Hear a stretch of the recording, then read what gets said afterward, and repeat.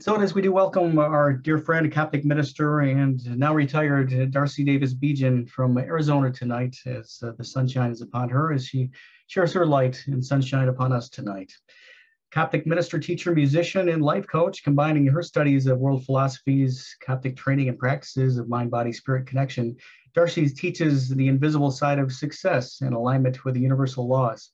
For over 30 years of her life, she has worked as a teacher, speaker, workshop leader, singer, and as I mentioned, she is enjoying retirement now. She mostly recently taught music, choir, and musical theater to 3rd through 8th graders in the Goodyear, Arizona area, and that part of the country. Whether teaching or coaching, she empowers others to manifest their dreams through transformative thinking and decisive action. Darcy's experiential, fun teaching style invites people to ignite their passion, their power, and purposeful living. And she'll do it again tonight, as she has in previous Sunday nights with us. Her topic tonight, discovering the gifts of adversity, should be a good one. Thank you, Nancy, and thank you, Michael. It's wonderful to be with you this evening. Welcome home to the house of your heart. Welcome home, where miracles happen and dreams come true. Love and hopes and joys are renewed. It's a place that you can call home. I wrote that song several years ago, and it has served as a guidepost for me on many occasions. Forgiveness is the work of heart. Let me invite you now into the house of your heart and hear these words from that place, that perspective. For in the house of your heart, love envelops your ego and begins to wash away the pain of your past. Love understands that your ego is merely an embryonic soul growing and learning. It is divine knowing. Love smooths the rough edges and guides you on the path of healing and grace. Love facilitates the journey of forgiveness. And so we begin. Forgiveness is a broad topic and one that can be approached from many different angles. It is safe to say that all of you who are here are on some kind of a spiritual journey. I would guess you have had your own successes and challenges with forgiveness. Forgiveness may mean different things to different people, especially when seen through the lens of a particular religion, ideology, or philosophy. In general terms, we look at forgiveness as a process or actions taken to pardon another or a circumstance in which we felt hurt, mistreated, abused, or victimized. Growing up in a Christian and metaphysical household, I was taught to forgive others because it was the right thing to do. It was what good people did. I wasn't taught much beyond the expectations that you forgive because Jesus and God forgive you. As a child, I thought I owed people in my family forgiveness because that's what Jesus did for me. So throughout my childhood into young adulthood, I forgave the surface wrongs in an attempt to look obedient and follow the rules, but I lacked a deeper understanding of forgiveness as a practice. From a young age, I was focused on leading a spiritual path. Unconditional love was part of that path, so forgiveness definitely needed to be a priority. The deeply troubling things that happened to me along life's path, I didn't really forgive as much as ignore or deny that they even happened. Instead of holding unforgiveness against anyone who mistreated me, I would shift the blame and judgment onto myself, often harboring feelings of self-loathing and self-condemnation. My incomplete understanding of karma made me take the blame for anything negative that happened to me, thinking it was something I did, said, or perhaps orchestrated in a past life that made challenges play out in this life. At times, I thought these were lessons I chose to learn or karmic debts I had to pay. I thought it was my fault that I had no one to blame but myself. I look back now and I see I only had a partial understanding about forgiveness, and not necessarily a healthy one at that. Wow. Okay, this was my base point, and that is a lot to unpack. Perhaps you too can relate to some of the confusing web of ideas that my ego wove around forgiveness. At some crossroads, when the burden of my self-hatred became too heavy, I decided I must choose a path of healing. Eventually, when I had my own children, they were my reason. I did not want to unconsciously pass behaviors and ideas onto them. I realized that part of my healing involved the study, practice, and better understanding of the role forgiveness played in my life. And I came across this wonderful poem by Mary Oliver called The Journey, and it kind of encapsulates where I was at that time. One day you finally knew what you had to do and began, though the voices around you kept shouting their bad advice, though the whole house began to tremble and you felt the old tug at your ankles. Mend my life, each voice cried, but you didn't stop. You knew what you had to do. Though the wind pried with its stiff fingers at the very foundations, though their melancholy was terrible, it was already late enough and a wild night and the road full of fallen branches and stones, but little by little, as you left their voices behind, the stars began to burn through the sheets of clouds. And there was a new voice, which you slowly recognized as your own, that kept you company as you strode deeper and deeper into the world, determined to do the only thing you could do, determined to save the only life you could save. I knew I must forge a deeper understanding of forgiveness towards others and for myself. I have come to learn that forgiveness is one of the most loving acts one can give. Forgive. Forever giving. What could be more loving than that? Indian master Punja says, love is always loving us. So put your hand on your heart and ask yourself silently, what if I was always loving me? Let that land for a second.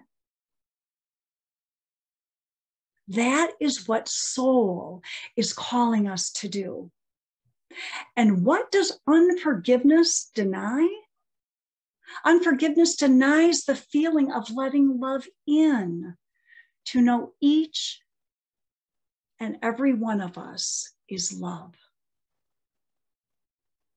So consider this story. Forgiveness is good for our soul. A teacher once told each of her students to bring a clear plastic bag and a sack of potatoes to school. For every person they refused to forgive in their life's experience, they chose a potato and wrote on it the name of the person they were not forgiving and the date, and put it in the plastic bag. Some of the bags were quite heavy. They were then told to carry this bag with them wherever they went for a week, putting it in their beds at night, on the car seat when they were driving, next to their desks at work. The hassle of lugging this around with them made it clear what a weight they were carrying spiritually and physically, and how they had to pay attention to it all the time to not forget it, leaving it in embarrassing places. Naturally, the condition of the potatoes deteriorated to a nasty smelling slime. This was a great metaphor for the price we pay for keeping our pain and heavy negativity. Too often, we think of forgiveness as a gift to the other person, and clearly, it is the gift we give ourselves. We've probably heard stories like that before, and we can appreciate the weight of the metaphorical words. Intellectually, we can understand that consequences might come from not forgiving others. How holding grudges and hurt feelings only end up disturbing our peace of mind and heart, as well as physical, and usually go completely unnoticed by the person who hurt us. But what about the gifts we receive that come from adversity?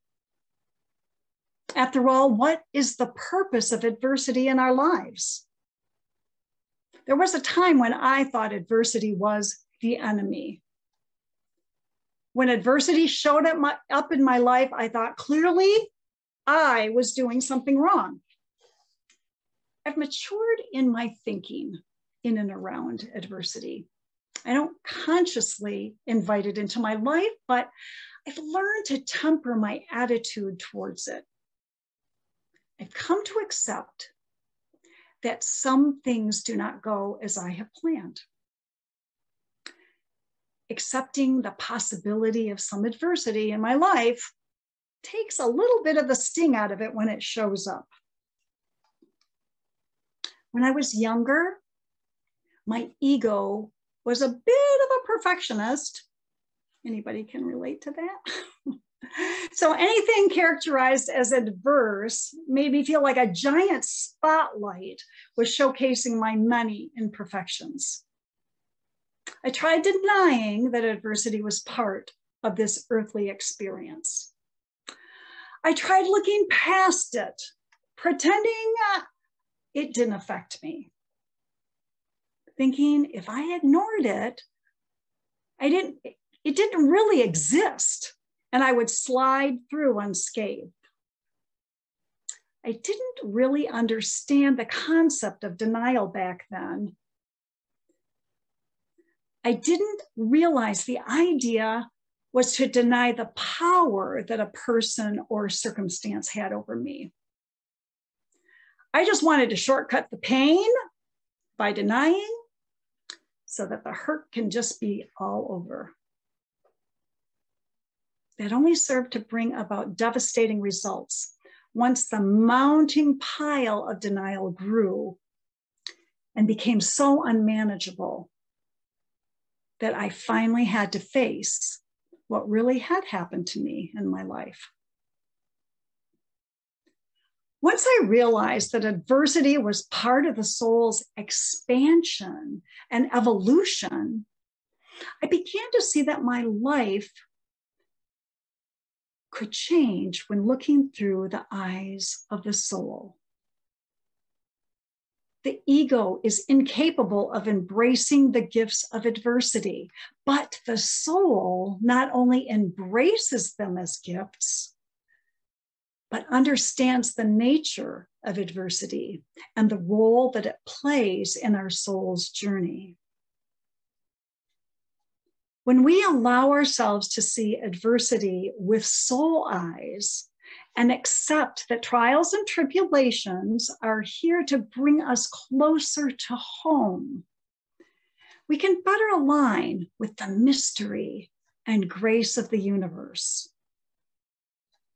In short, when we allow, accept, and align with the light of our souls, then we shift into the knowing that every circumstance is here to help us.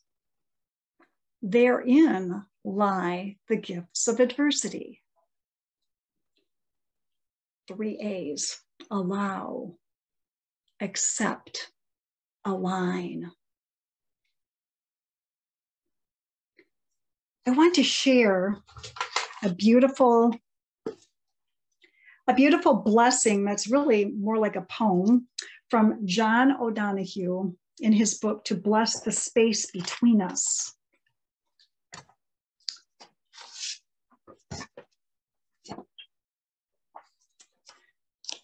Entitled, For Someone Who Did You Wrong. Though its way is to strike in a dumb rhythm, stroke upon stroke, as though the heart were an anvil, the hurt you sent had a mind of its own. Something in you knew exactly how to shape it, to hit the target, slipping into the heart through some wound window left open since childhood. While it struck outside, it burrowed inside, made tunnels through every ground of confidence. For days it would lie still until a thought would start it. Meanwhile, you forgot, went on with things, and never even knew how that perfect shape of hurt still continued to work. Now, a new kindness seems to have entered time, and I can see how that hurt has schooled my heart in a compassion I would otherwise have never learned.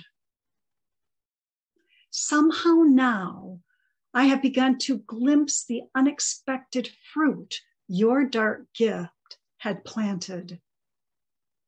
And I thank you for your unknown work. There's something about that poem that just captured this lesson for me. I'm not saying it's easy to forgive, but I'm going to tell you it will be worth it. I'm not privy to the wounds each of you carry. I'm not presumptuous enough to think I know what's on your heart or how you view forgiveness. But I am saying, even if you are not ready to forgive someone or something, consider being willing to entertain the idea of forgiveness. I have found that even when I am not ready to forgive a grievance, I can simply state with my hand on my heart, it is my intention to forgive this hurt. That opens my heart just enough to start the process. So give yourself the time you need, but for the sake of self-compassion, allow yourself the willingness to forgive. You may be surprised to see what or who shows up to assist you in the process. For me, some of the most painful events in my life contained a gift that took me many years to unwrap. Years ago, my Coptic mentor, John Davis, talked about one of the most painful things to overcome in life was when your John became your Judas. In other words, when your beloved became your betrayer. That became true for me when my first husband left me and our marriage ended in divorce. Adversity was not only pounding down my door, it was moving in and taking up residence. This was one of the most devastating times in my life. My heart broke open widely. My soul was being called to expand, and my ego wanted to crawl in a hole and die. My soul went out, though, and expand I did. I grew in more ways than I can count, but the growth I gained in the practice of forgiveness continues to serve me today, more than 30 years later. More than anything at the time, I wanted to forgive my former husband. I believe that if I could continue to peel back the layers of unforgiveness, I could get closer to arriving at true forgiveness and be done with that chapter of my life. I could move on with no wounded heartstrings attached. I prayed often for more to be revealed, begging to see the things differently from a higher perspective that would provide closure and healing. I tried visualizing my former husband as a child, imagining how his heart had been wounded when he was young. Seeing him like this opened my heart to more compassion, knowing that some of his early story certainly had played out in our married life. And then I realized that we both brought unresolved childhood baggage into our relationship, and reflecting on the fact that we both contributed to the demise of our relationship, and reflecting on the fact that we both had a hand in the ending of our marriage, helped me to peel back those layers of unforgiveness, healing them with the light of truth. The truth was that I too was unskilled in how I handled things in our relationship. Admitting this to myself, taking responsibility for my part, helped me heal more deeply. Another gift from compassionate forgiveness. I thought back to John's words from earlier, knowing that my former husband had been my beloved, who I felt betrayed me. I came across a quote from one of my favorite poets, the Persian Rumi. It goes like this: out beyond ideas of wrongdoing and right doing, there is a field. I'll meet you there. When the soul lies down in that grass, the world is too full to talk about. Ideas, language, even the phrase each other doesn't make any sense.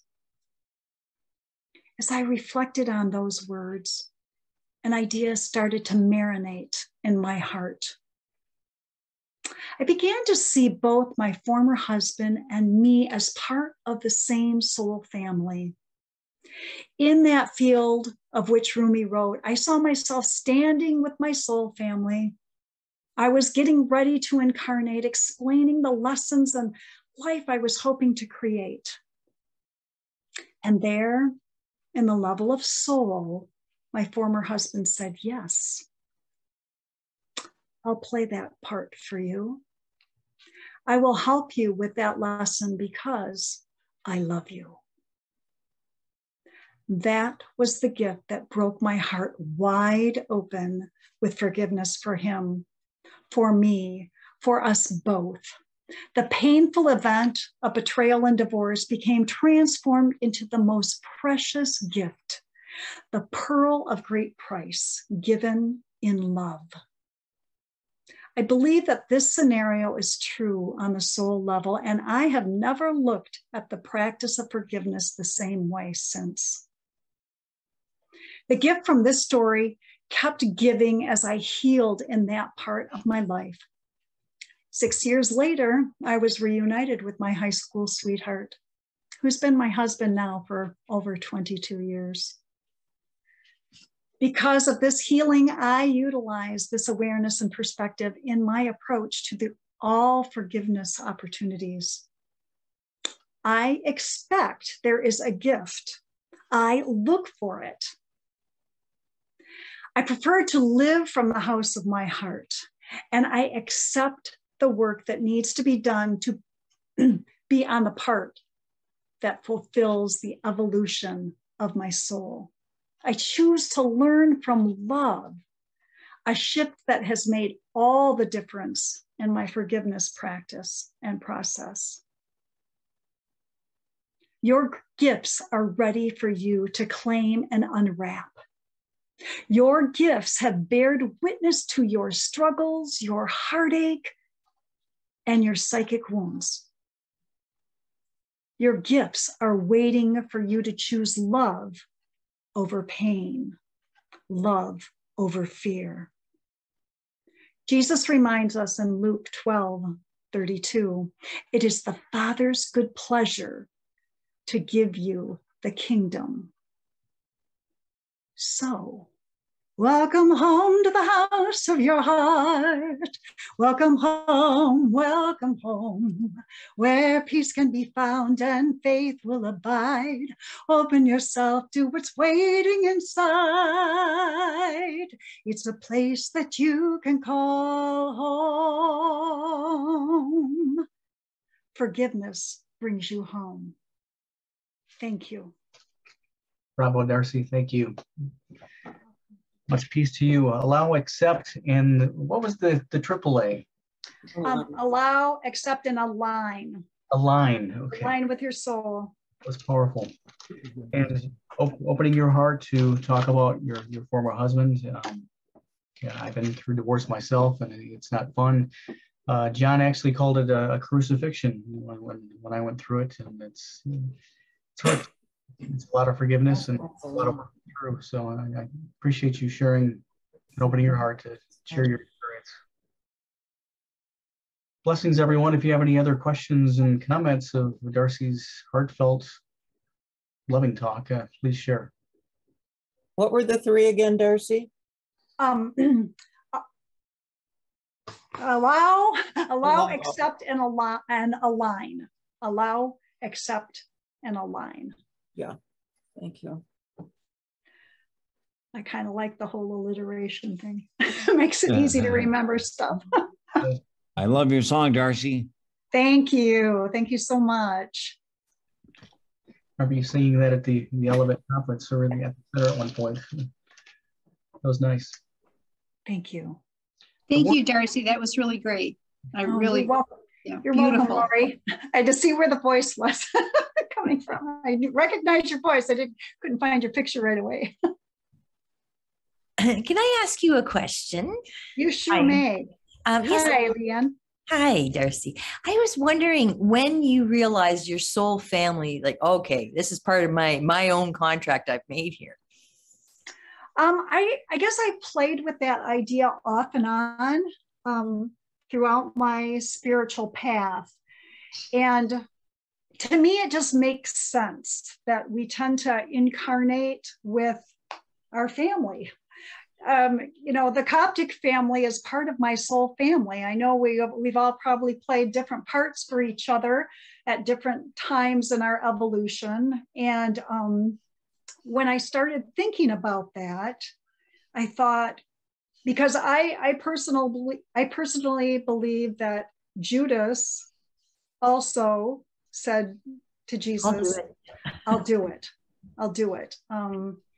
And when I started thinking about that, I thought, what if I had this idea that I needed to grow in this way? And Craig said, I'll do it. And so I started, playing with that idea and meditating on that. And it just made sense to me. And I could tell by how, like I said, how my heart just opened up to that idea that it was because he loved me so much that he was willing to step into that role that at the time devastated me. I'm sure it helped soften. Yes.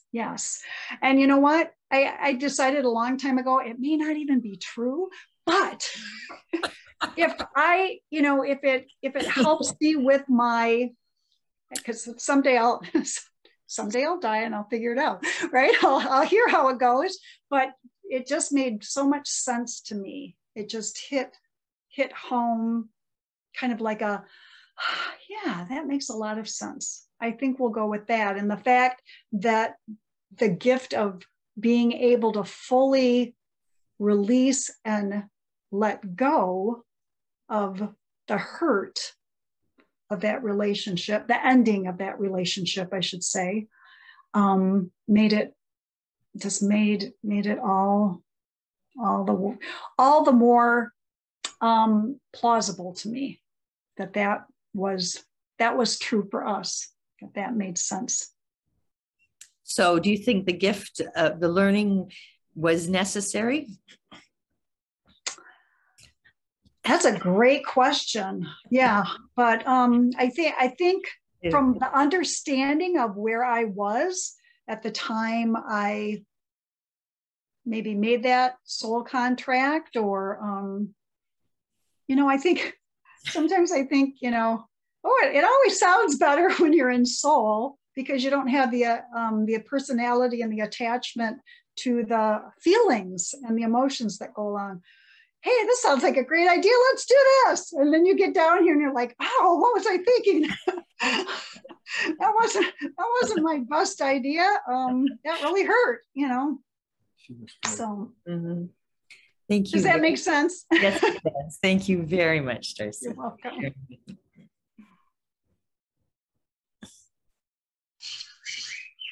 I want to say that my sister had a similar experience. She had gone through a really difficult relationship, and the man she was engaged to had been an alcoholic. He was recovering alcoholic when they were dating, but when she went away to a dance competition, he started drinking and he turned into a whole different person, and he destroyed her property and stole things. And then he started making threats and becoming really she had to leave. She had to move. She had to go.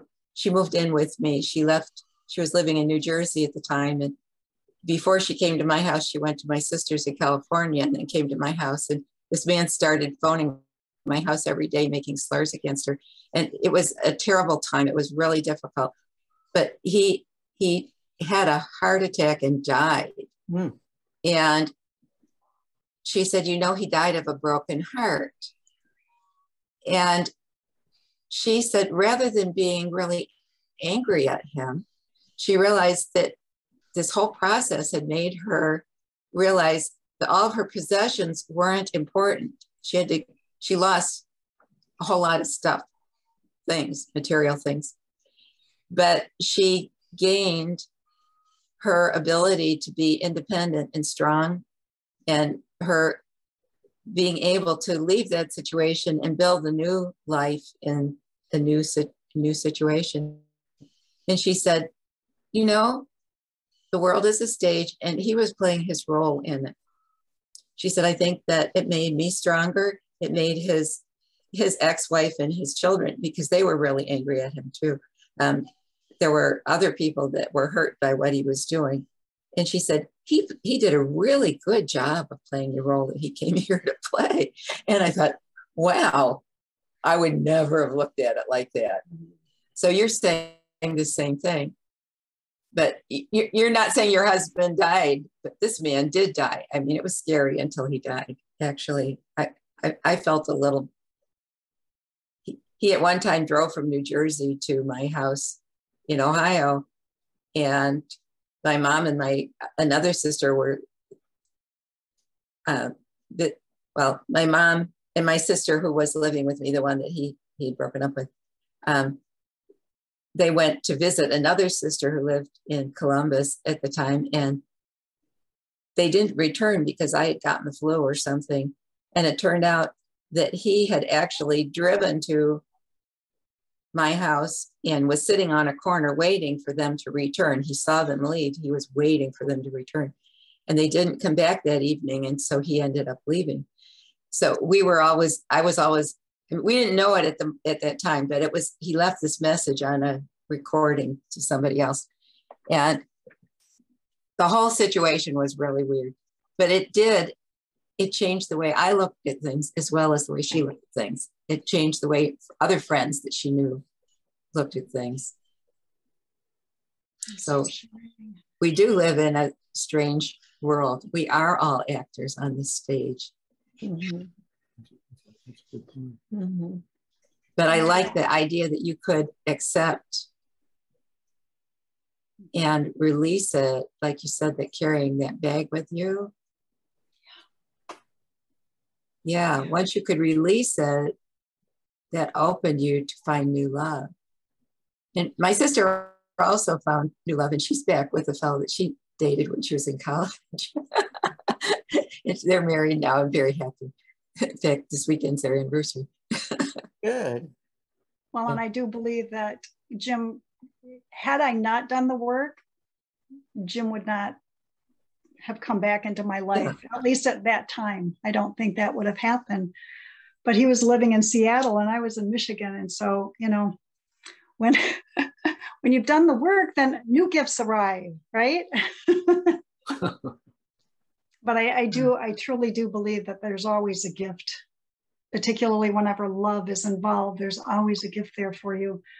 And I don't know, some people would probably tell me that, you know, that's pretty naive to think in those terms. But I do know that when you can look through soul eyes and you can look through the eyes of love, you see things differently. You see things in a way that will help you traverse those adversarial moments and times in your life. At least I can say that for myself. And I'm sure that you went within and followed your inner guidance to Absolutely. get to that point. I did, yes. Yeah. So I think that the lessons learned in this Coptic fellowship, yes, are really helpful. You ever ask yourself though, why did I sign up for this? Oh, heavens, yes. Many times I've asked me, not only in that situation, but in other situations, oh my gosh, what were you thinking? You know, and I did get to the point where I kept on affirming that okay, universe, I no longer want to learn through pain. I really would like to sign up for the learn through love track. And can we just kind of shift things into a different way to learn? And that really has helped open my eyes to see things a lot differently as well. You know, it's amazing. You know, you ask, and you receive. You really do. It may not always come in the form that you thought it was going to show up in, but I'm doing a lot of asking these days and noticing how quickly, oh my gosh, and there it is. Look at how quickly that came. And it's because of, you know, putting love first, you know, letting love lead. When love leads the way, you can't go wrong. You can't go wrong. And a lot of, you know, self-forgiveness too. Leanne came along with that because I always wanted to kind of beat myself up about, you know, decisions or choices made or paths taken. And I just decided it's all part of the whole. It's all part of the journey home. So All part of the plan. it is. It wasn't a bad or wrong. I wasn't bad or wrong. That was what I chose to do, and look at how it worked out. And focusing on how it worked out instead of focusing on how, oh, that wasn't my best moment. Okay. But through it, you have not only grown, but you're helping the rest of us. Oh, thank you. That is a true compliment. Thank you for that. And I want to thank you for your song. When you started singing it, I thought that sounds familiar. And it's like that I got from you. Thank you. You're welcome. Thank you. I like that. Your music is lovely. Thank you for sharing that with us. Thank you, Barbara. Wonderful presentation. It was a phenomenal presentation. Thank you, John. You hit so many levels of consciousness, so many ideas, so many things that we can learn from. Just absolutely magnificent. We're so honored to have you in this organization. Oh, thank you so much for your kind words, my mentor, my mentor and teacher. Great presentation, Darcy. I got one question for you. Yes. Where'd you get the Buddha? Oh, That's a great question. I don't know. I think I may have gotten it like at Goodwill years ago or something like that. Isn't he fun? My joyful Buddha back there. yeah. That's what he's referring to.